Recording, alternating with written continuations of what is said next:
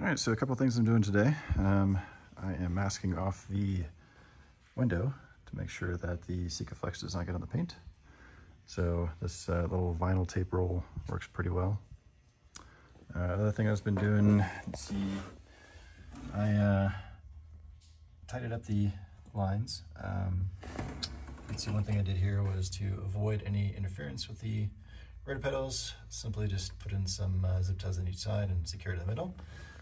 Worked out pretty well. Did that there, as well as up here. That's quite nice. Let's see here. Working on the brake line and just tightening up the rest. And beyond the little vinyl tape, I added some painter's tape just to give me a little bit more of a margin for error if I tend to over cover to the inside and outside.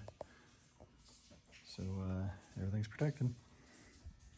All right, so I got the windshield all trimmed out, marked off where the overlap is with a little Sharpie, and now I trimmed it with the vinyl tape and put some, painter's tape around the edge. So now what I'm doing is using the Sikaflex 205, the activator, I guess is the cleaner. And all you do is just use a paper towel and clean off the bonding surface.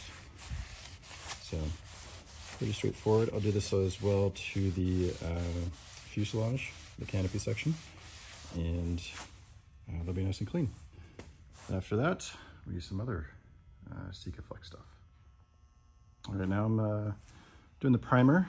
This is the Sika Primer 209.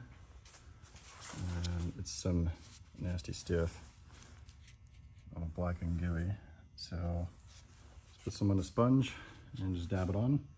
Careful, it does run. I almost got it onto the main windshield and it does not come off easily. So also wear gloves. I did that activator stuff without gloves and I could immediately feel the burn. So it's some nasty acetone-like stuff. All right, got that all done. Looking nice and clean. Now come over here and we're doing the 206 on the composite parts. So same thing, just, all right. It is windshield putting on day. I got a thick bead of Sikaflex on the front and all around. And we'll go ahead and place the window on and hopefully got it right. And then it's all about putting it pressure where the bead is and make sure it bonds. All right, we did it here.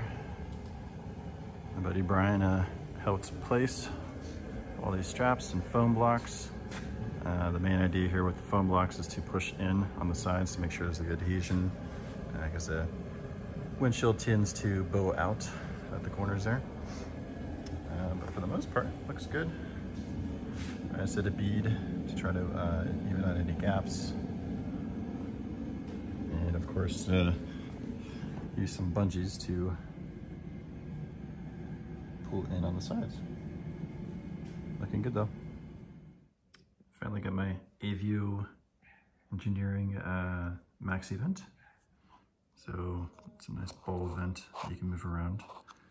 It's a 2-inch diameter and has a nice tight seal for the airflow. So looking forward to replace that on my dash.